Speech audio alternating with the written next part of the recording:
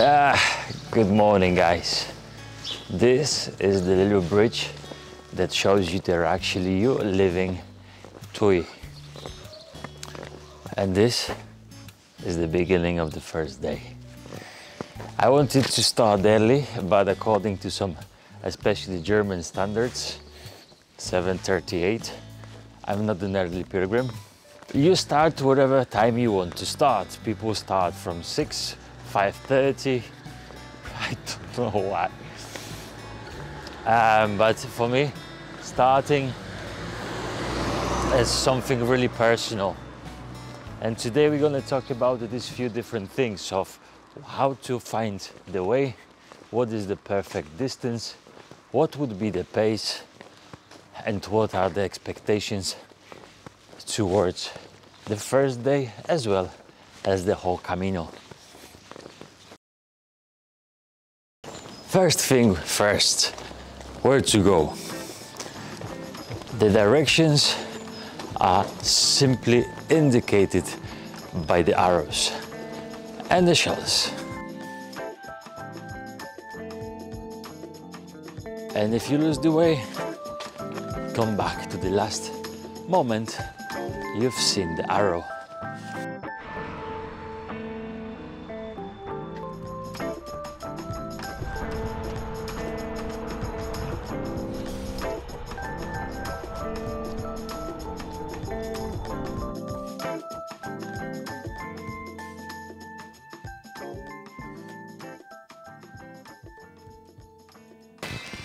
Huh. Can you hear it? Can you hear it? I'm just walking here. And actually I could hear something. Can you hear it as well? Oh.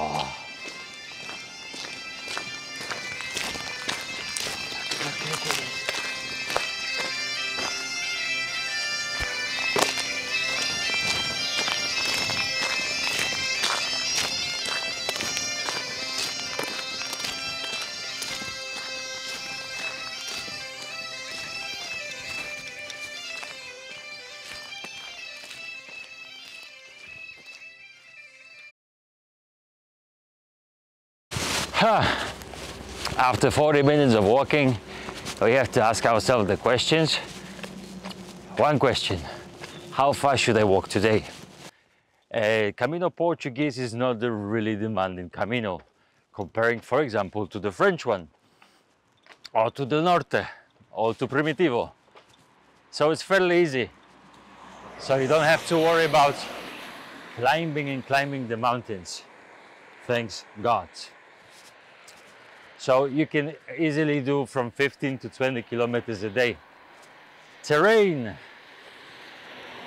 You can find all sorts of terrain, from the asphalt that you actually see behind till actually walking in the sandy beaches. And the raw weather, I have nothing to add, just look around. The distance that you can actually walk a day would depend on how do you feel. Can be that you feel like 20 kilometers. Can be that you found a really good partner where you just walking, talking, and suddenly you realize and you're already in Santiago. Could be. It could be that you don't feel like walking. Could be there's no coffee around, or could be that you don't feel good at all. Take it easy. Do as much as you want. Use a pace that is comfortable for you. Don't force yourself. It's a long walk, guys. If you get blisters on the first day, the Camino's over. So, and these were the other pilgrims who walk in, going with the bus to Santiago. Hello, other pilgrims going with the bus to Santiago. Okay.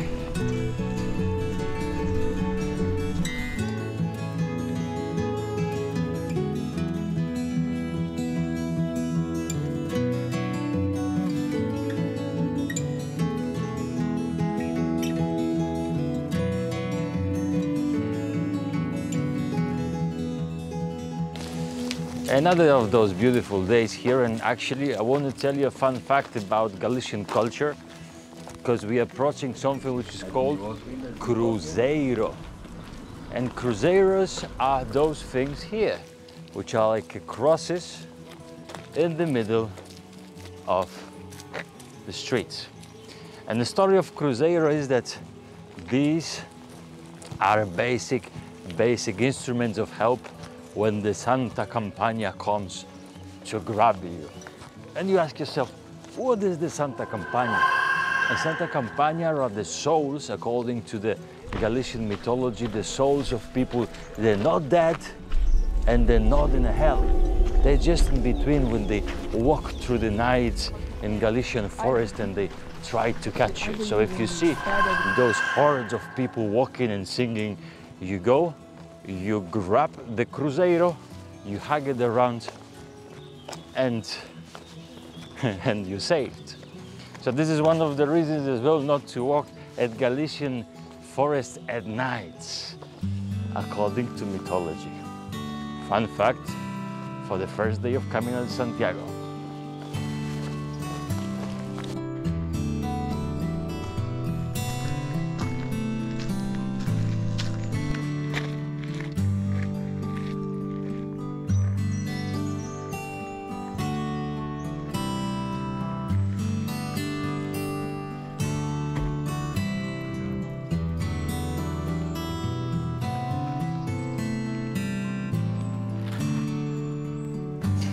So this is one of those moments when you have to decide which way to go the easy way or to the more long way.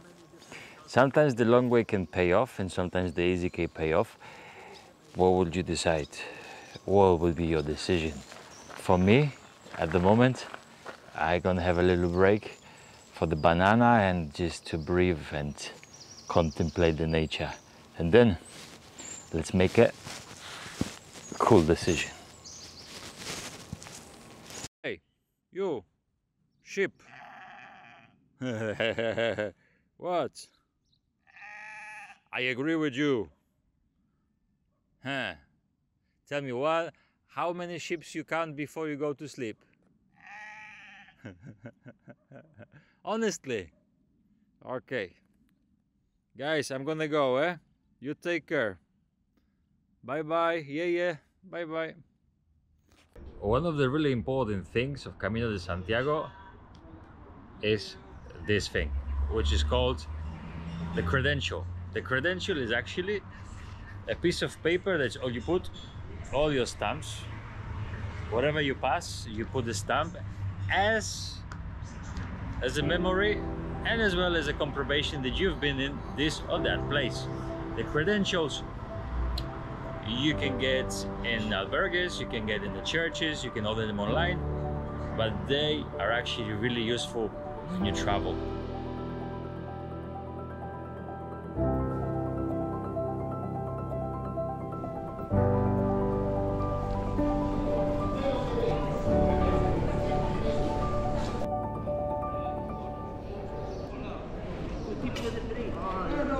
We got to the midday. We got to Oporinho, which is 17 kilometers from Tui, and normally it would seem like a good moment to stop, but it doesn't. It's 12 o'clock, the will is there, the strength is there, so why not to walk a bit more? That's why together with a few other people that we met here, decided to walk a bit more. And this is the thing of how long and how fast should you walk? It all depends. It all depends of how do you feel, the weather and the conditions. Let's see where we're gonna get today, because I do not book my accommodation as the all pilgrims rule, which we're gonna talk in tomorrow's episode. We're gonna talk about accommodation, food and water, the basic needs of survival for every human being tomorrow. So subscribe to the channel if you're still not subscribed, and if you want to comment down below What is the subject that really is important for you? Just put it down in the comment, give a like to this video. It always helps a lot to grow the community, to spread the Camino vibes everywhere.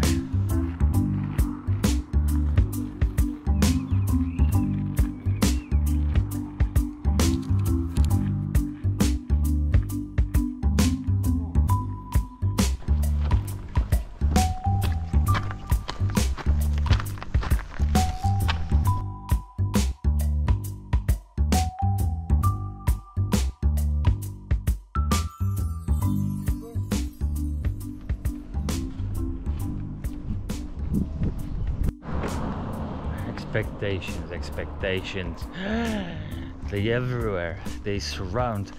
Oh, how I gonna do the Camino, what I gonna do in Camino. That's so tiring. The expectations can be tiring even more than the Camino itself. Should I do how much, this much, should I don't know. You know what, leave expectations at home. And this would be one of the greatest advices I can give you.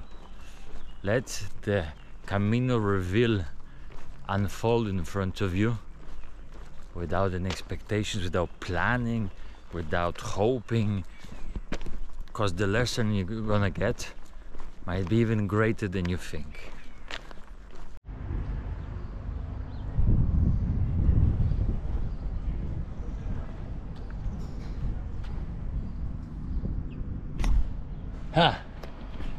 That's the end of today.